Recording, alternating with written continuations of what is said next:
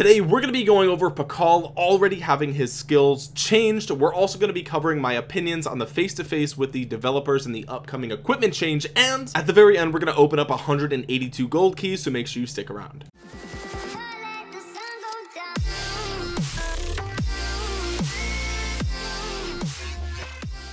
What's going on, guys? Cheers.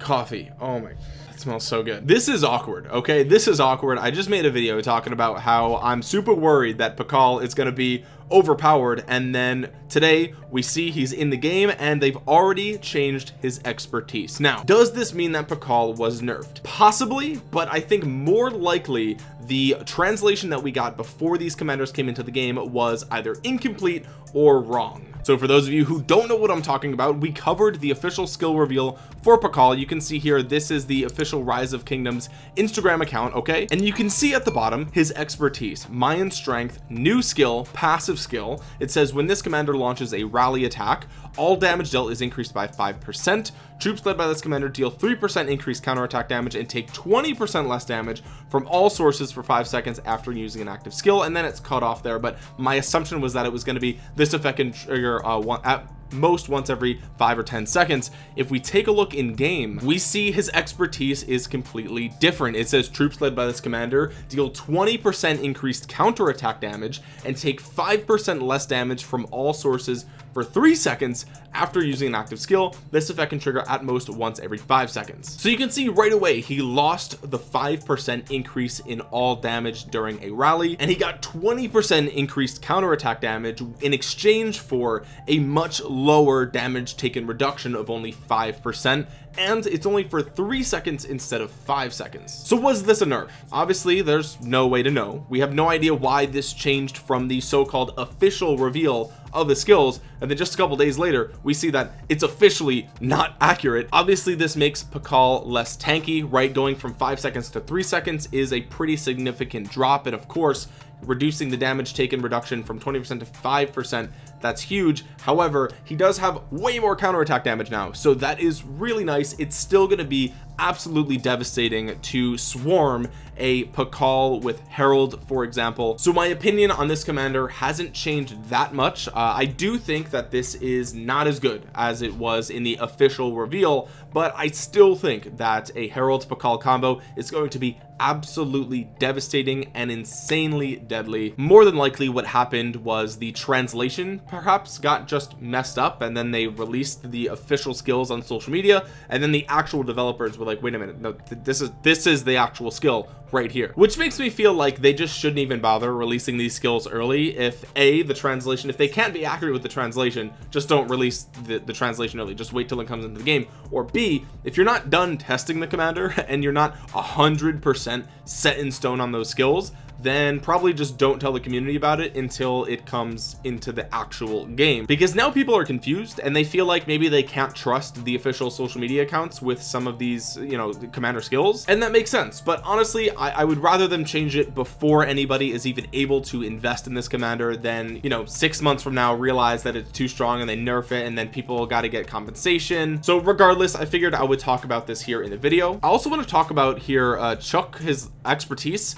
He only deals 50 damage factor. I honestly, when I saw the skills revealed on social media, I thought that that was fake, like not fake, but I thought it wasn't, like, I don't know, it just didn't seem accurate. Like what, like why even add that? You know what I mean? Like 50 damage factor to only 3 targets, and it gets reduced by 15% for each. Like why? What are you trying? Are you trying to cap the power on that bad boy? It's like he's flicking his cigarette on the enemy. I don't know. I feel like that damage is sort of irrelevant, right? Like 3 targets, that's 150 damage factor, and it can go once every 3 seconds. So I mean, you know, it adds up. Okay, it does add up if you're hitting 3 targets every time, but still, I just thought like that was kind of a joke, and it turns out that's not a joke. So I don't know, I'm sort of let down by that. You guys can let me know in the comment section below. Anyway, let's talk about the face-to-face with the developers, because at the very bottom they would also like to continue to invite everyone to make their opinions or suggestions known. So here we are. I'm going to share with you, Lilith, my opinion on your face-to-face with the developers. So let's take a look here.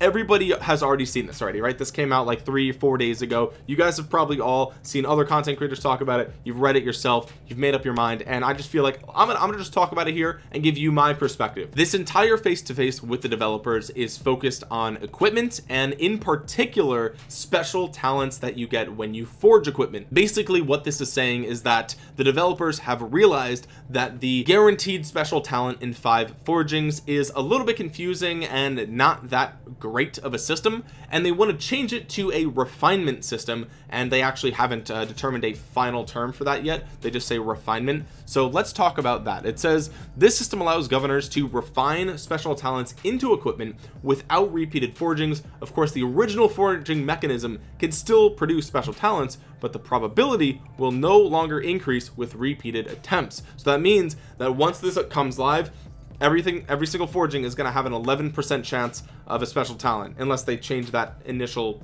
number, but it should be probably around 10%. Let's just say it's 10%. We also are planning to inherit previous forge attempts into the new refinement system to allow governors to keep forging with peace of mind. So if you guys are holding on to or prevent or not forging because of this, go ahead and forge. If you need the equipment, go ahead and do it. It should be noted that the costs, probabilities, etc. of refinement remain exactly the same as under the existing forging system. We are hoping that these changes will provide governors with a more direct sense of the progress of special talent acquisition. So this is a good idea. I think this is a good idea, right? And what this is saying is that they're going to inherit previous forge attempts. So if you've crafted an item for 3 times and you still haven't gotten that special talent, that means that you would be guaranteed, if not the next time, the time after, to get that special talent. So with this new system, my assumption is that once this rolls out, that item is going to be 60% refined. That's kind of the vibe that I'm getting from this, right? Because you've already crafted it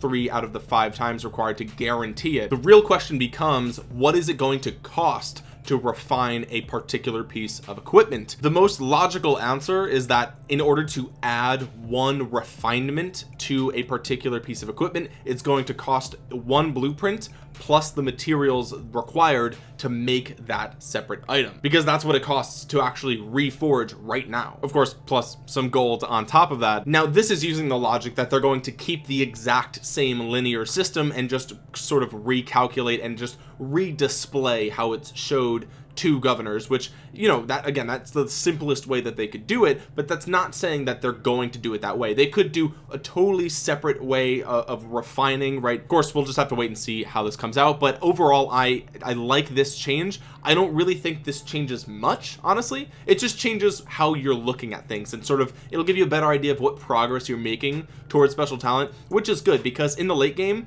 everybody is trying to progress towards getting full special talented gear, right? So being able to see that progress is important, even if the actual underlying probabilities and costs don't change at all. Next it says, secondly, we've made some major adjustments to the way in which you receive and the quantities of equipment related blueprints and materials, providing greater access to preferred equipment for many more governors. We can reveal that we are considering removing blueprint fragments from equipment chests and adding epic and legendary blueprints. We will also be adding resource items, speed ups, and blueprints for epic sets. So what this sounds like to me, I mean, this literally says equipment chests. So if we go in here, we can take a look at the equipment chest. That's what I'm assuming they're talking about. It says it right there. So my assumption is that they're going to change this prize pool. So instead of getting fragments of legendary gear, you're going to be able to get full blueprints, with the assumption that the probability of doing so is going to probably be really low. It's probably going to be really low. I mean, it's a 0.7% chance of getting a fragment of a blueprint, and you got to do that 30 times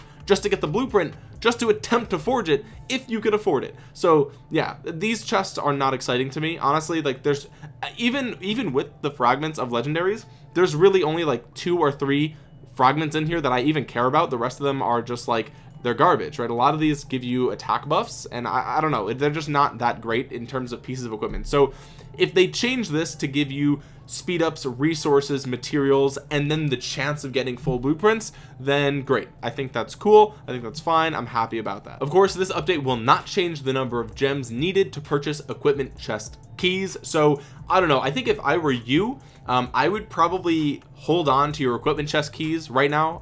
I think it sounds like they're just gonna, with this major update, it's probably gonna be better. I don't see how they could make that chest worse, in my opinion. It's just a shit chest, let's be real. So I'm happy that they're changing this.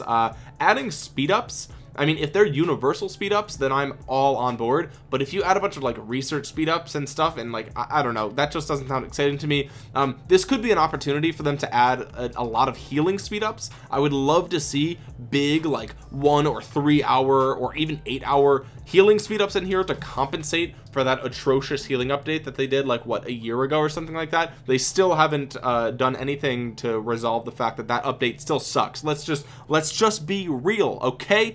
That update was garbage. I get the point of it, but it wasn't good. So maybe you can sort of rectify that decision. You know, it's better late than never, right?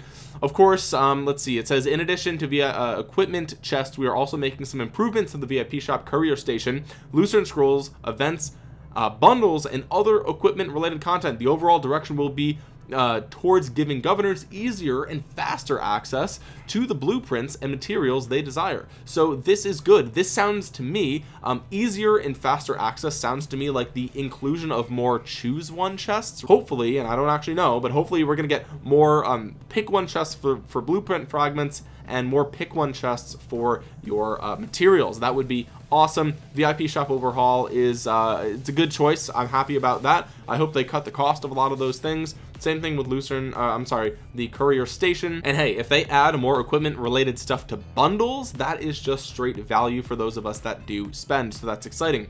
In addition to the above, we're also planning to significantly reduce material production times. Finally, we've also decided to limit the use of Season of Conquest equipment outside the season to try to make the equipment system as a whole fairer. So this is good. Obviously, a more, you know, fair fighting environment is nice. This, guys, I don't know, this all, let's be real, let's be honest, I'm gonna bring it back to reality here for a second. This all seems too good to be true, right? Like, let's not get too excited.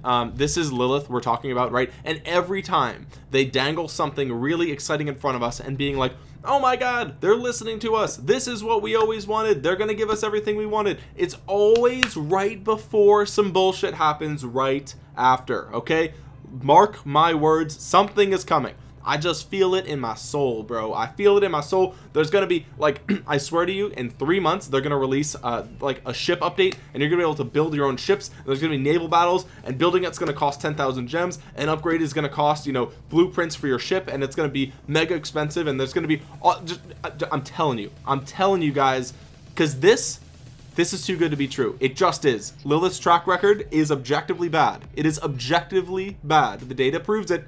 A lot of times we see this where they offer something that sounds good and then they always mess it up right after. So Lilith, just don't, with the evil villain vibes that you've been going with lately. I know you're looking for short-term profits, I get that, and I don't agree with it, but I understand it because you're a business. But let's just hang on here, guys, for a second, okay?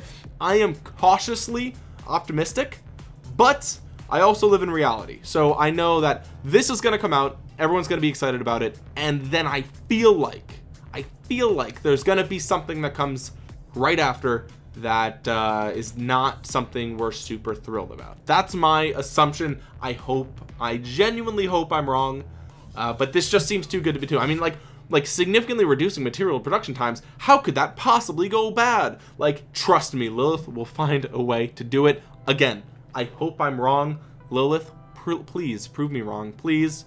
I would love for you to do that. I want to be on your side. I love this game. I've been playing it for years, man. This is such a good game, but man, your track record is so bad. I can't believe it. I couldn't come up with a worse track record if I literally tried. So that's my thoughts. Let's go ahead and open up all of these golden chests. Believe it or not, ladies and gentlemen, I'm looking for Sunduk. I'm one skill away, when we're mostly there, to expertising her, and then I'm done with Echo. So let's just do it. Let's pop these open in 3, 2, actually let's do the silver chest first. Let's get that out of the way. Let's reset the timer on that. It's driving me kind of crazy. I'm sure it was driving you crazy too. All right, let's go ahead and do it. 3, 2, 1, boom. I'm not gonna look. I'm gonna let it load. Okay, all right. We've got 26 dazzling starlight sculptures. Nice. We got 3 blessed. I'll take it.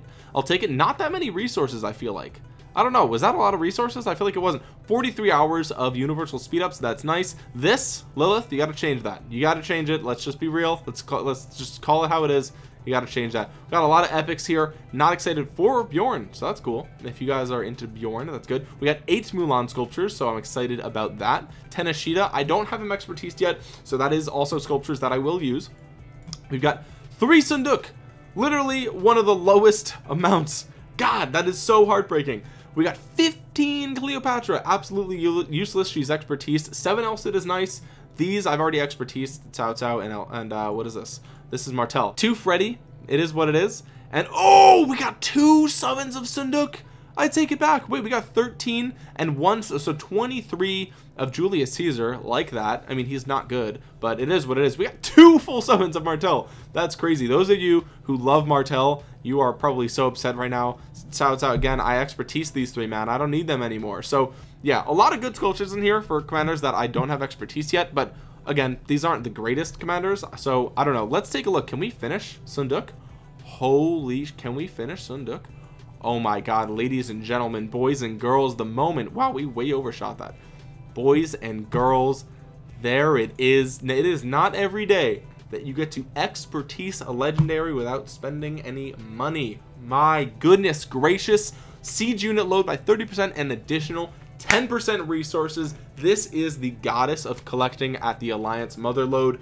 I love it. I'm so happy. I should have focused on her before Cleopatra. I don't know what I was thinking. I was just so close with Cleopatra that I just wanted to get it done. And yeah, how is her power higher than my Constantine?